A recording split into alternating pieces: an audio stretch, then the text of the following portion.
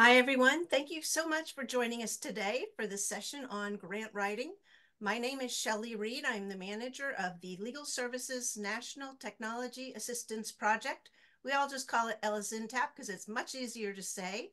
And I'm going to turn the session over today to Kelly Shaw Sutherland, who is our new project manager with Just Tech, and she's going to lead off the session. Hi, everyone. Thanks, Shelley. Like she said, I'm Kelly Shaw Sutherland. I'm the Senior Project Manager here with Just Tech. I'm going to kind of go through our agenda for today, and then we're going to do some introductions, and we'll kind of hit the ground running. So after we do the introductions, we're going to focus on a few things. We're going to look at funding considerations and project planning, and then the writing process. And even though the focus of this webinar is mostly on the writing process for grants, we wanted to take some time to spend on the things that are really important prior to getting to the actual writing process. So we'll be touching on that. We're going to try to make this session a little bit interactive. If at any point you have any questions or anything like that, please feel free to put them in the chat and I'll be monitoring that. Mostly Jessica and Katie are going to be our gurus and I'm going to be doing a bit of moderating. So I will hand it over to, well, I guess I'll give you a little bit about my background first. Like I said, I'm with Just Tech as a senior project manager, but prior to joining here back at the beginning of December, I was at Legal Aid of Nebraska for a little over 8 years.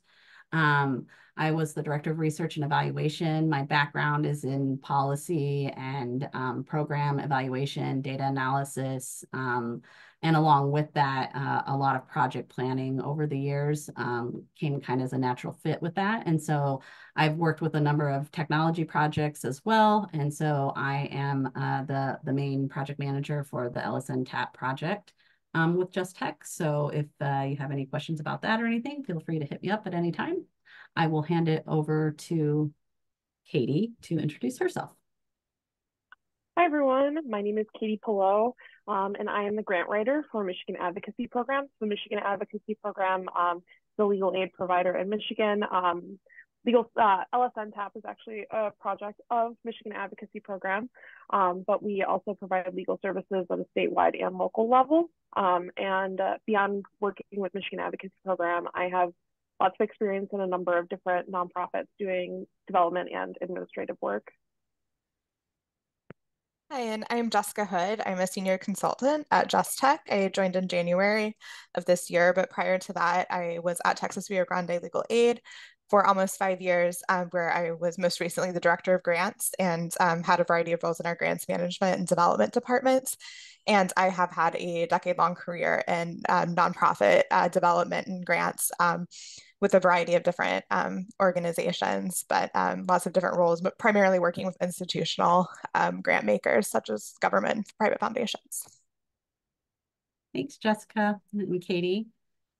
Before we jump into the topics that we're going to discuss, we have a couple of questions we'd like you all to take a second to respond to that will help kind of gauge where we go for this discussion. The first one being grant writing. What's your role? Go ahead and fill that in. I don't know if can everybody see the results? Doesn't sound like I don't see it on the screen. It looks like a good number of you are in grants management staff. Yeah.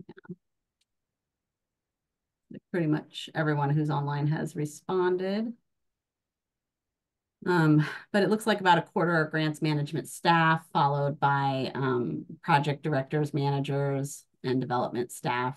So a pretty good mix. And we've got some legal program staff and executive directors online. So that's a pretty good mix. We can probably go to the next one. We just want to know your level of experience with grant writing. That'll help kind of gauge some of this as well.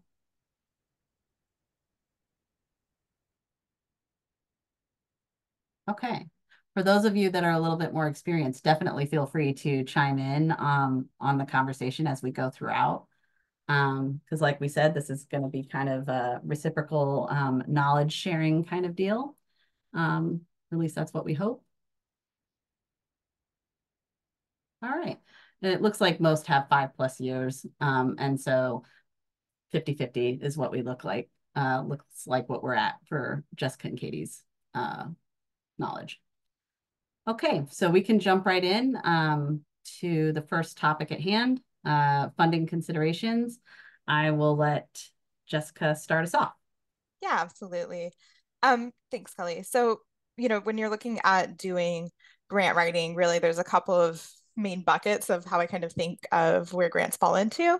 One of those would be government grants, and that seems to be pretty common for legal services agencies.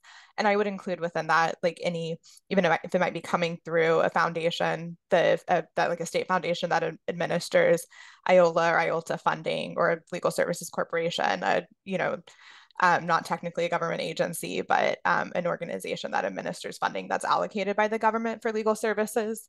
And that primarily what's going to distinguish these from private foundations, that might be a family foundation or a corporate foundation, is these government grants are going to be pretty prescriptive about what they're asking you for. So it's more like you're having to submit your specific qualifications to carry out a program, whereas a private foundation might be a little more freeform, sometimes very freeform, sometimes, write, 5 to 6 pages. We're going to share some resources at the end for some stuff about private foundations, and in my experience, most of the grant writing for legal aid is within the government grant. So that's what we'll be focusing on.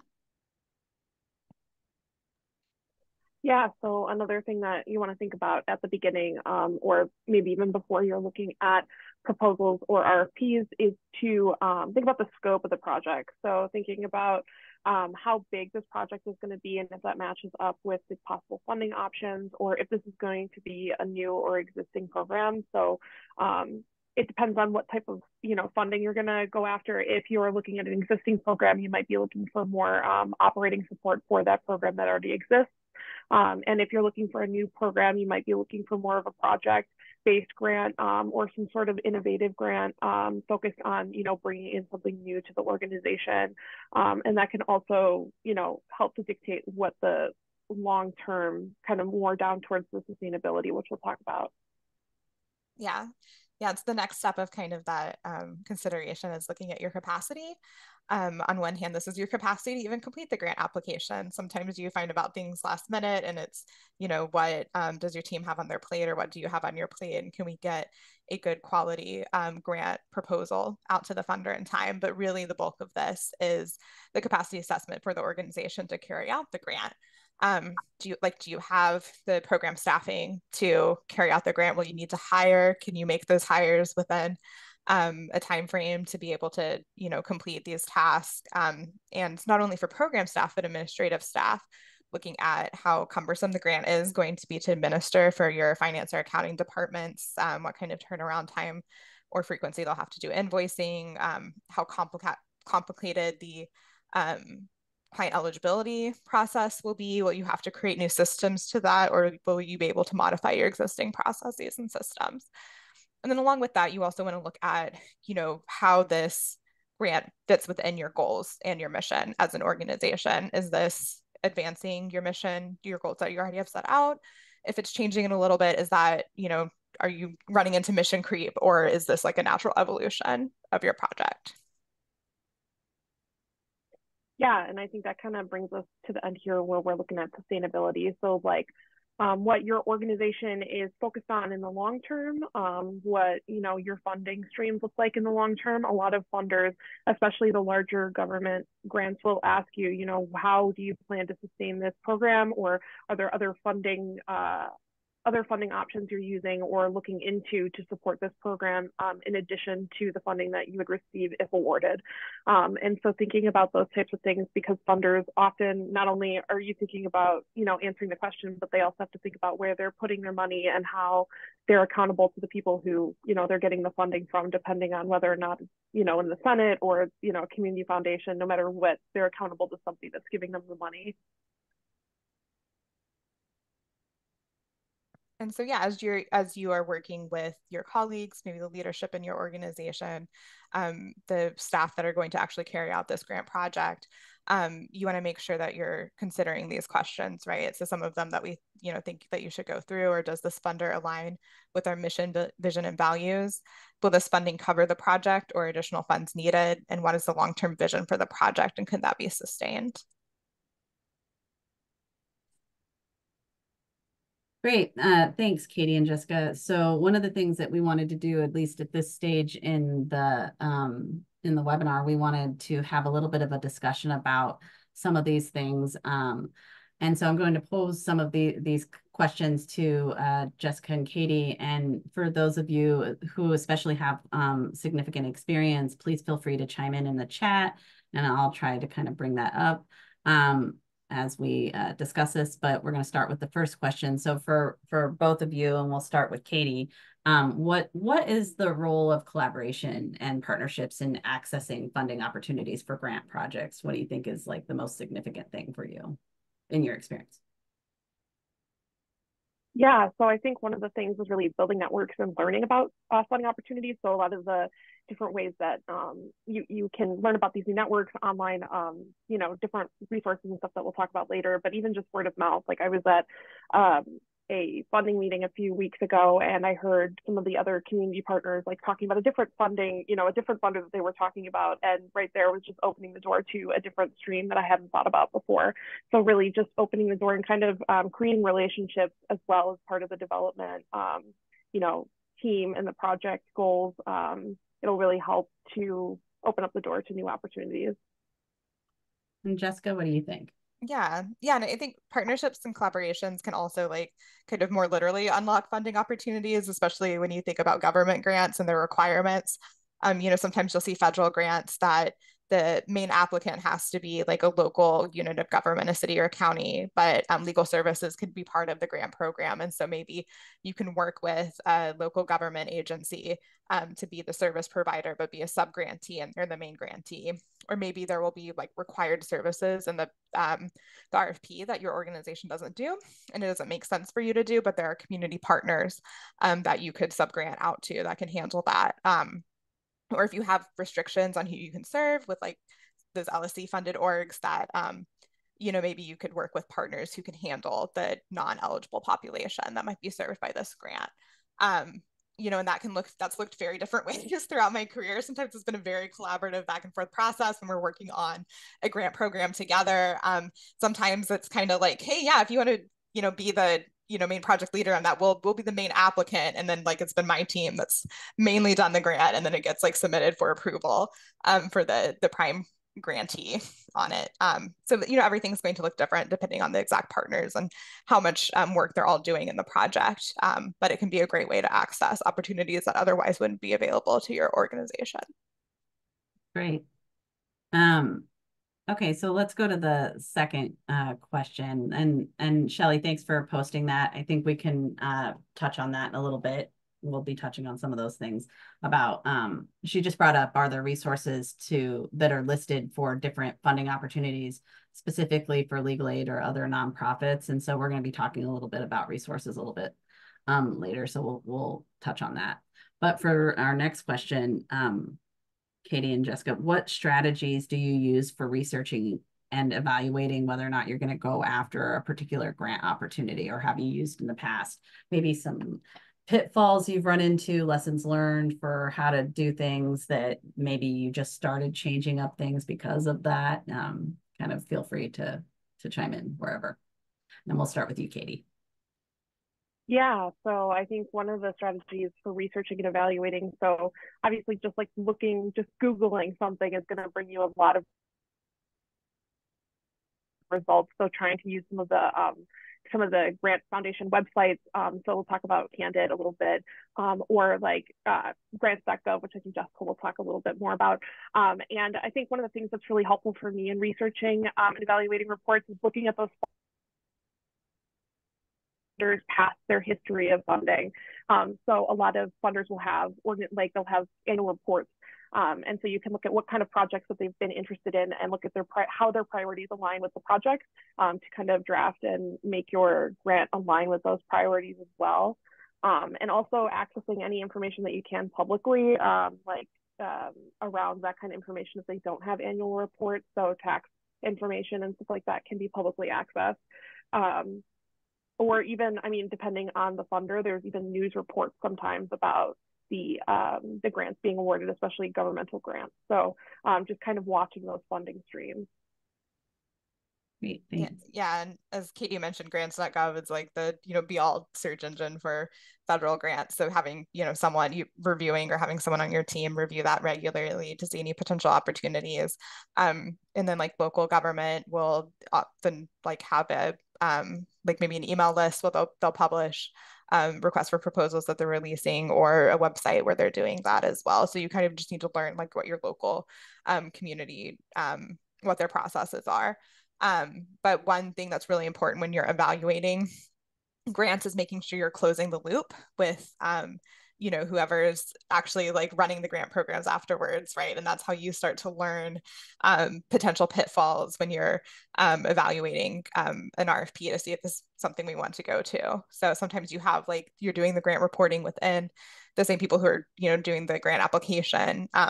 Sometimes I've seen that as different departments, and where you see a breakdown in that communication of like, these were the challenges we had, and this is the stuff that like we knew up front would be a challenge. That just builds experience over time of like, what are potential issues.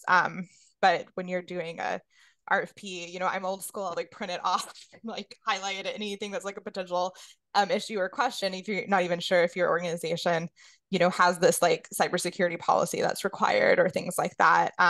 When you're just newer to an organization, your markup of the RFP will be a lot longer and you'll have a lot more questions to ask. But over time, you'll start to, learn and get more information just under your own belt. But, making sure that you're flagging anything that could be a potential issue and talking to your colleagues that have expertise in that area to figure out, is this, a complete barrier to us doing this application? Is this something that, we're going to have to modify what we do, or is this fine? Another thing within that is, as a legal provider, right, we have a different relationship with our clients. We have attorney-client privilege, and that might kind of change what information that you can share with funders. In the past, we've had, requirements that we weren't able to meet in terms of like how we reported information back to the funder. But you also can like ask questions during the RFP process. Usually there will be like a specific instructions of like deadlines to submit questions or an email to submit them to. And we've sometimes had success in being able to get them to change that or understand why the process has to be a little different for a legal services provider versus a different service provider.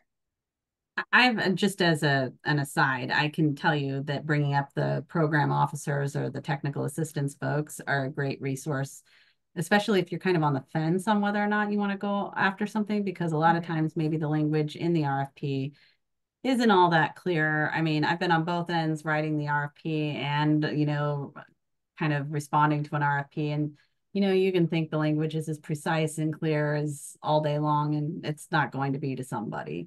And so that's one thing that I would definitely concur, using those resources when you have the time and the ability to do so. Don't take them for granted. Definitely reach out as much and as often as possible, because that's what they are there for. Okay. So for those of you that are online right now, take a second. This will help us with some of the discussion coming up. We want to know what grant management tools you are using. They can be anything from like instrumental to a case management system to like Razor's Edge, anything like that, anything that you have used now or maybe in the past. Oh, thanks, Liz. I will make sure we'll get this copied out, and we'll add these to the resources as well. It's a great point.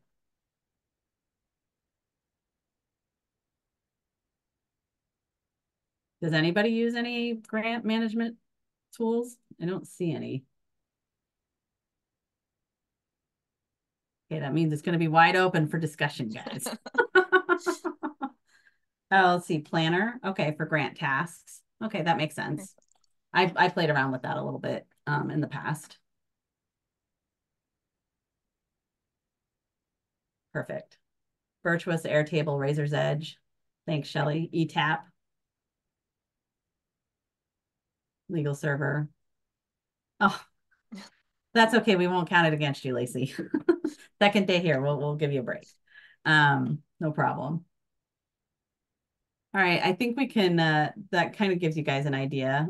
We've got kind of a little bit of a mix, I think so. Hopefully that'll give you guys a little bit of what to go on. And I don't remember, is it Jessica, are you going to start us off with that? Or yeah, I can, I mean, I think we're going to go through the team first, but. Okay. Yeah, so I think one of the things we were talking about with project planning is first thinking about, again, like that capacity back to who you have on your team, assembling a team, thinking about all of the people in your organization that will be needed to carry out that grant, not only put together the application, but also like sustain the grant throughout, whether that is reporting, like programmatic reporting or financial reporting, or whether that's sometimes funders will require visits during the grant period. So making sure that there is staff available for that, as well as making sure that this is going to fit within that plan, within your long-term plan. Yeah, I think that's what I have for assembling a team. I don't know if Jessica, you have anything else to add to that point, but. Yeah, no, I think that's good. But you know, for management software, it sounds like people are kind of using maybe a few tools. LegalServer has some limited grants management tools, Airtable, you know, and I have seen different like setups at different places in my career. Like one, before I was with Legal Services, I was with an organization that used Salesforce both for its client management as well as for fundraising. So that was like super nice if we could have like dashboards with like, you know, both program things and fundraising things in the same place. But that, you know, often doesn't exist, right? So it seems like other people are in the spot of like, maybe you don't have a tool that does everything that you need for grants. You know, and like in my more recent role at Legal Aid, you know, we had been through a lot of different system transitions while I was there. Our CMS system, our HR system, our finance system was all changed over the space of a few years. And, you know, you really have to assess like, do we have the capacity to, you know, start using a new system, invest the time in it to manage it if your IT team is going to manage it, or if someone from your development or grants team has to. And, you know, because you can spend a lot of time designing a system and trying to put it in place, but if you don't have the capacity to train and maintain it and make sure everyone's using it in that transition period, that's not, you know, the best use of your time. So we, you know, we didn't transition. We were still using a combination of like a spreadsheet of all of our grants listed with information about them, and then had LegalServer, you know, had our reports, our obviously our grants list was in there, and tracking the filters to have like the client restrictions for grants. And then used like Outlook Calendar to track the deadlines, and had a shared calendar where you could send invites to project team members that would need to participate in those deadlines. So, you know, sometimes you can, if you have the capacity, you can invest time in having a really great system set up, but there's also like other simpler tools that you can use to do what you need if you don't have that capacity to have a big new tech rollout. Yeah, I would just to add on to that for what we're doing at Michigan Advocacy Program, like I can think we're kind of in that spot right now. We're trying to figure out if we have the capacity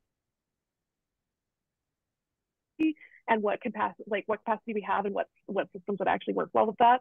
So I know we're working with our in-house IT team and talking about trying to use our Justice Server, or I'm not sure if that's the same as the LegalServer, but like our Justice Server, which is our CRM, to be able to help with grant management, because right now we only use that for very basic like case reporting stuff.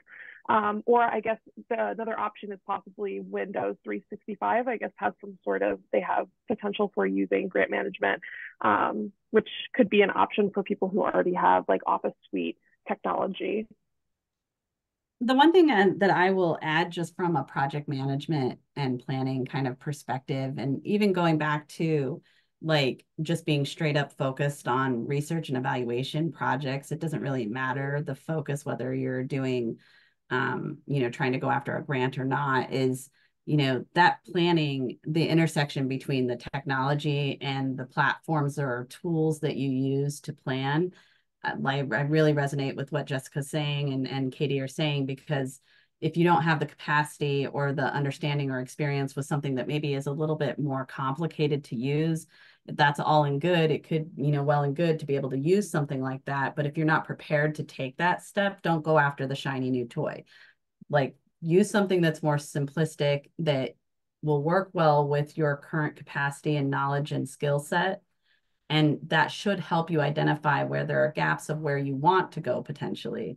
And so if you want to move up to something like a little bit more complicated, you can plan towards that. You can look into things, take the time. Don't put the, cart before the horse type of deal. That's what I would kind of chime in with.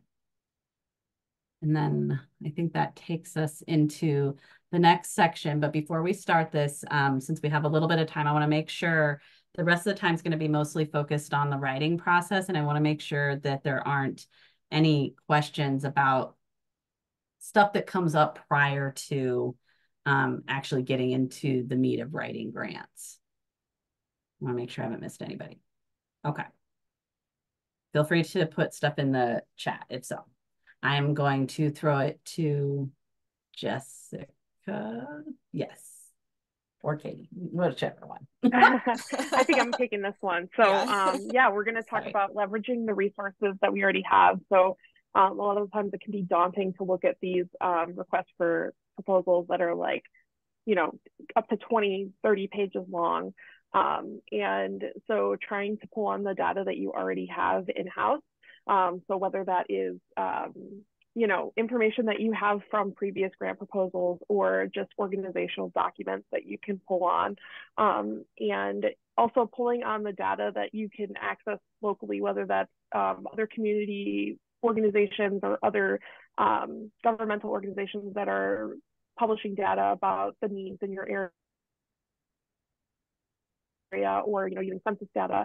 I know currently I'm working on a grant with the VA, and so I'm looking at their data to be able to talk about veterans and veterans needs in Michigan, or even pulling on like local knowledge. So talking to your staff, especially the staff that work directly with the clients, understanding what kind of barriers they're experiencing to getting to your care, or whatever your project is focused on. Because those people have really great information and insight as to what needs to be worked on to, help that problem.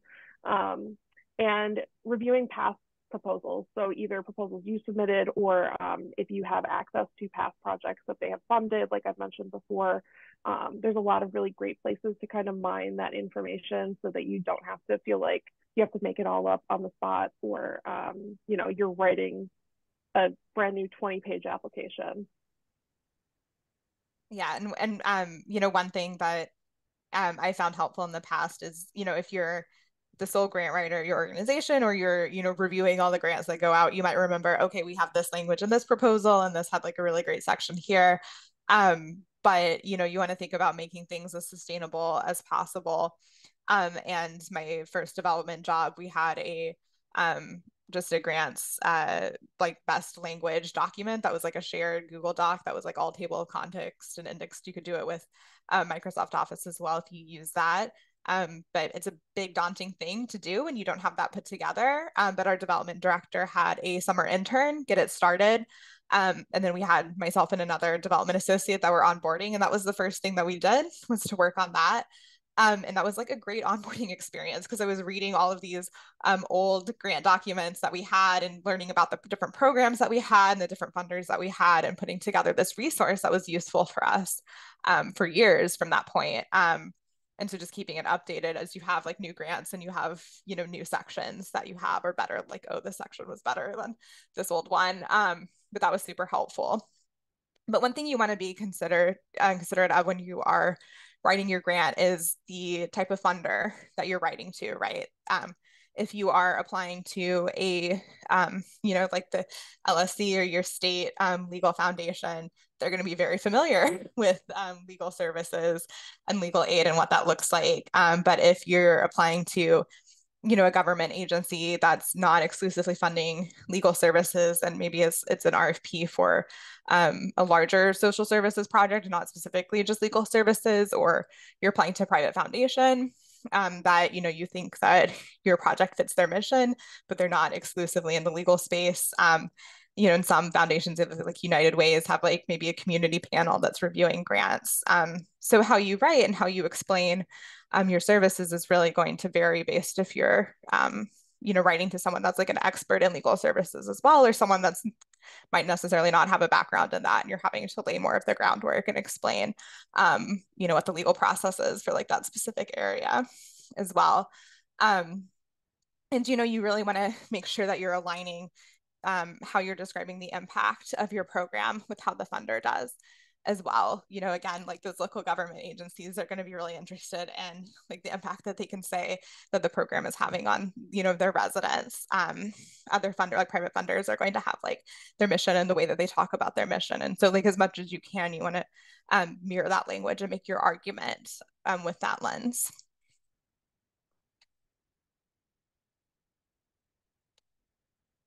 Yeah, so the next part that we're going to talk about is the collaborative part of writing. So we've talked a lot about how many people are involved in the project proposal, and you know, if a grant is awarded, how many people are involved in that process. So when we're writing the grant, it's really important to be in communication with all of the different teams, whether it's the people who will be working on the grant, whether it's the finance department, whether it's your, you know, IT people that will be supporting the technological part of your project.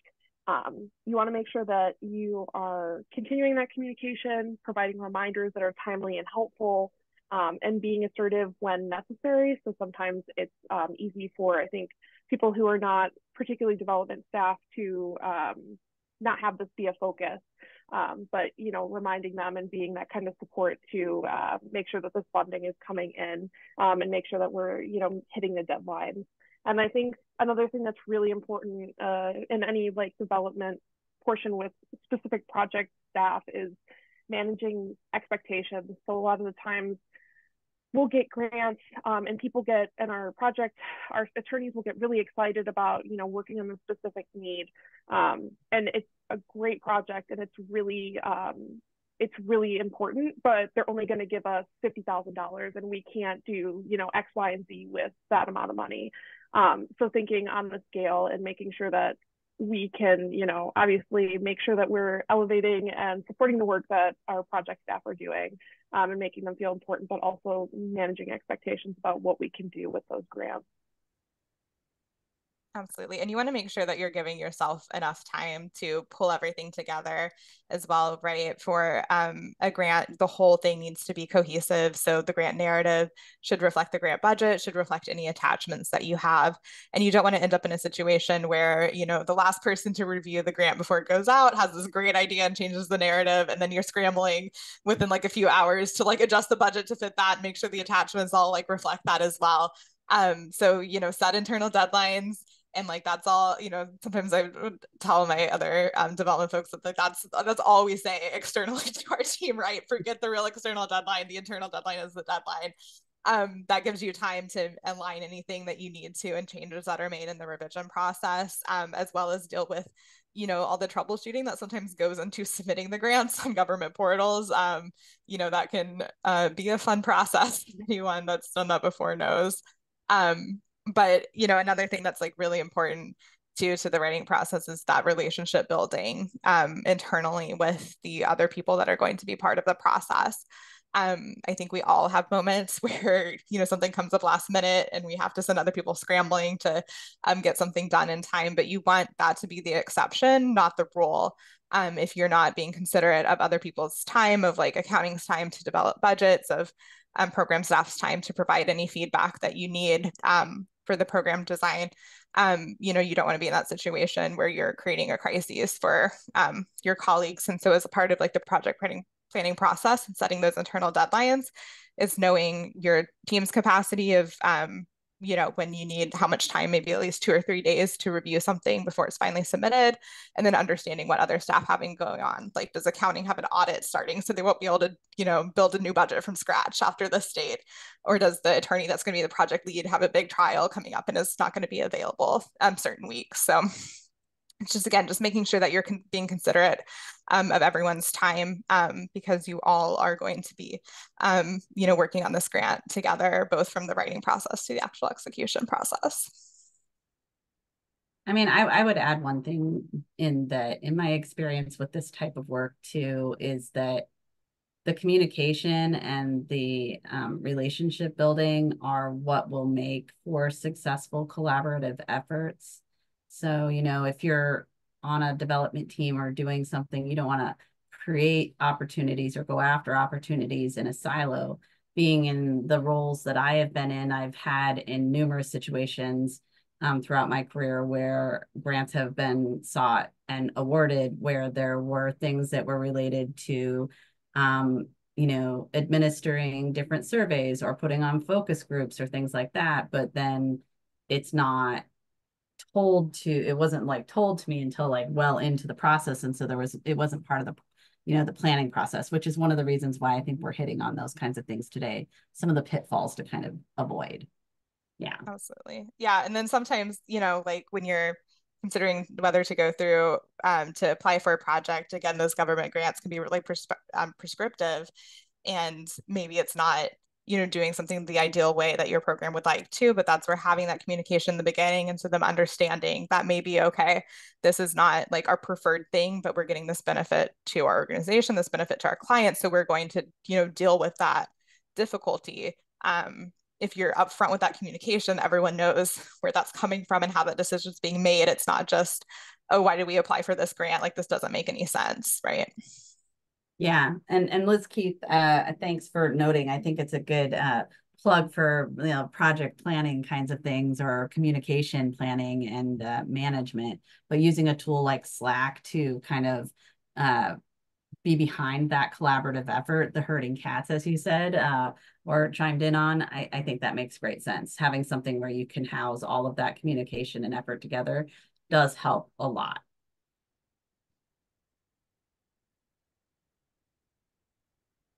Okay, so we're going to dive into a little bit more of a discussion, and we have plenty of time. So if you all want to chime in, I'm going to start it off with Jessica and Katie to kind of give us some best practices and tips and considerations. But once we kind of go off of that, feel free to put anything in the chat that maybe we're not touching on, or you can go off mute and chime in with your question live if you'd like. But I will kick it off with Katie. We want to talk a little bit about the best practices, tips, and considerations that you and your experience would want to get across to everyone that are joining us today. Yeah, I think one of the things that Jessica just mentioned reminded me of one of the basic best tips is to just start early and start, you know, like preparing as early as you can, especially just thinking about the technological, the portals and things like that, that every funder has a different one. I actually have a few weeks ago, I was applying for something and I thought I had finished the application. I thought I was ready to hit submit, and I hit the enter button, and it opened 3 more sections, which were all like full length questions that I had to scramble to get together in 2 days. Which thankfully, you know, I was ready to submit before the deadline, but still 2 days was not fun to get that application together. So, you know, starting early, especially when you have, the more people you have within a project, the more reminders, the more, you know, communication, like that you can bring people in on. I would rather, you know, I sometimes feel like I'm overburdening people by telling them everything that's going on with the grant, but I think program managers would rather be over-informed than under-informed, you know, like Kelly said, not knowing that there was these expectations that were in the grant beforehand. And yeah, just being really clear with communications and the expectations that you have for all the staff once this grant is submitted or while you're working on this grant. Yeah, and that definitely, I've had that exact same thing happen with so many portals too. One thing that I'll like sometimes do is go through all the way to the end of just, you know, put in like, you know, just smash your keyboard a little bit to get something in the text box there to make sure that answers aren't triggering additional questions, because the UI design of some of these interfaces are not great. But kind of along with that, just, you know, starting out on a proposal, making sure you're going through every single element of it and identifying all of the pieces that you will need an external party to assist with. You want to get those requests out to your colleagues, to your partners as soon as possible. And then, you have time for yourself to do any of the parts that you can handle on your own. Yeah, thanks for the user interface. And it can be really hard to start from like a blank page. And sometimes just getting rid of that blankness is a huge help as well. So again, going through your past language and just plopping it in there when it's like mostly responsive to the question, and then you can come back and edit it later. You can go through like all of the questions like that, and then you can identify which ones actually we don't have any language about this yet. I need to like, talk to our program director and figure out like, how we want to describe this here.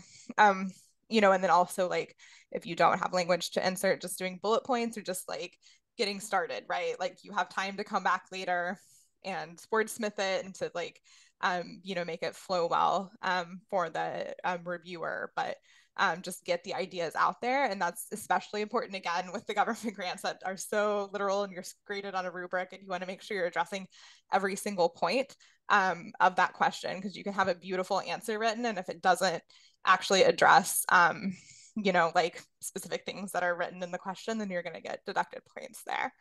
And just another thing that definitely has come up with me working in legal aid more than other industries is it's really great working with attorneys that are, a lot of them are amazing writers and beautiful writers, and that's wonderful as a development person to not have to generate as much of that yourself. But a lot of these grants have word limits, and some attorneys are pretty long-winded, and I say that married to an attorney as well. So, making sure that you have, again, those internal deadlines set that give you time to edit things down, because that just happened a lot, right? Of a funder will ask you to explain how this project is going to be transformative in like 1,000 words, right? So it's a lot of editing as much as it is writing.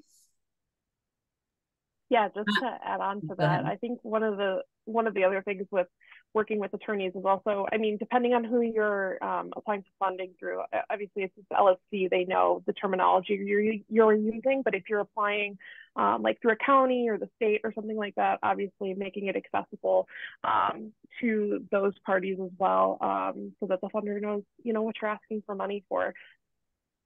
Yeah, absolutely. And having, if you yourself have a legal background, maybe trying to have someone who doesn't have that read it. Regardless, I think it's super helpful if you can have someone else look over a proposal you've written, just because when you've been working on it a long time, you can't see it clearly anymore sometimes. If you don't have that opportunity to have someone else review it, or you just want to look over it yourself again, it can be really helpful to read it out loud, because sometimes that change from just reading it in your head versus reading out loud will help you realize places where you're using repetitive language or it doesn't flow, or anything like that. I would add one thing that, given, I guess, kind of the variance and where I come from in my background, being in public health and then the legal services. And I think the opportunities for cross, sector collaboration are really, really great. And when you can do that, you can learn so much, even within the writing process, about how we articulate things within the legal aid community to make other sectors really understand the importance of the work that is being done in a way that they will understand it the same way that we all might, being in the legal aid community, or having, worked directly in that. And so that's one thing that I would encourage, even if it's just having conversations and not actually going after a grant, like utilizing, those are all learning experiences that can help inform how you write things and all of that. But one thing, since we have just a little bit of time, still focused on the writing process itself, what are the common challenges, more so than what maybe, is there anything else that either of you would identify when you first start writing a grant proposal? Jessica, you mentioned, just like a blank page. What if you run into a situation where you're just like really struggling getting the team together or whatever? How do you, pause and kind of regroup if you need to? Yeah, I mean, definitely, I think just with the constraints that legal aid is often under, I think we're in the process of like, I say we're building the plane as we're flying it a little bit. So, this is kind of the ideal process of what you want to set as the standard, but the reality is like that doesn't always happen. there's been times where we've had to adjust a grant, like do like a resubmission and like a really quick turnaround with the funder. And you don't have a decision yet, from the leadership of, okay, this is the direction that we're going to take this now. So you kind of have to identify, maybe you don't know, okay, the project director who's going to be on it, or even exactly like what team is going to lead this. And you need to set like a drop dead deadline, like we have to have this, by this time. Again, kind of like the herding cats with leadership sometimes. But then just, go through what you can, right? And that's by having, I think regardless of how much time you have, you really have to go through every element of the grant application and make sure that you've identified who needs to be involved in that, because you need to know like what is like actionable and what still you need someone else to chime in on. Anything to add to that, Katie? Yeah. Just say again, like being assertive and being really clear with your expectations of each of the staff members, and saying that this section I need your help on because you are the one that works on this project. So knowing that like that's their responsibility and stuff like that, trying to be more of a collaborative effort and share the workload. That's great. Yeah, and I think go ahead. Oh no, and also like I try to be flexible too. And when you're working with like, very busy like project directors and stuff that have a lot of their plate, I don't think there's like a one size fits all of this is always how we're going to handle it. Some people want to be like super involved with the grants process, so like provide the language, be part of the review process. Some people just want to provide the language, and some people I've had to like schedule a call when they're driving in between like Texas counties for like court, and just like get the information, like ask them a bunch of questions and like write it from there. So how you get that input, I think you need to be flexible with and work with people and their work styles and their schedules. So try not to be like too rigid. No, yeah, I think that also goes back to like building internal relationships too. Yeah. So like the longer you work on, the more you get to learn, oh, this colleague really likes to draft something first and then have us look at it. Or this colleague is far more interested in just, the nuts at the end, making sure that it looks like something that would work for their office, things like that. That makes a lot of sense. So we can open it up from here. If anybody has anything to chime in on, at least on this part of it, so the writing process.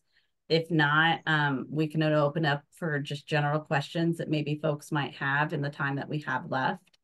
I'm happy to take any of those questions, and you can come off of mute if you want. Is there anything burning that we have missed? Going to take your silence as it's all good. Not a problem. We will be sending this out, and so that we have some useful links for you all. And also, if you have any questions that come up after the fact, feel free to contact any of us. Our contact info will be in the slides, but Shelley will make sure to get that out. Yeah, and that's pretty much all we've got for you, unless anybody has any questions.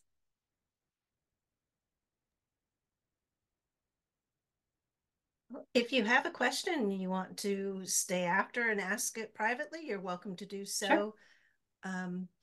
But we're open to questions. We still have some time available. So, this session can be personalized to you to answer your questions. So take advantage of it if you like.